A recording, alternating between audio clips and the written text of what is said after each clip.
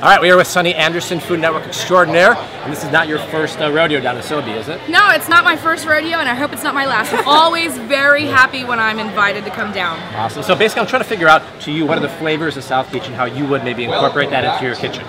You know what? I always consider the flavors of South Beach to be two-pronged, spicy and citrusy for some reason. Like it's always in my head. I don't know if it's a tropical, environment just kind of makes you think about those things, but spicy and citrusy. With lots of seafood thrown in. We're giving those answers a lot, so thank you so much, Chef, and we'll see you. Of course. Oh, thank you. Thanks, Sonny. I love Chicago. Give me a super dog. Super dog, nice.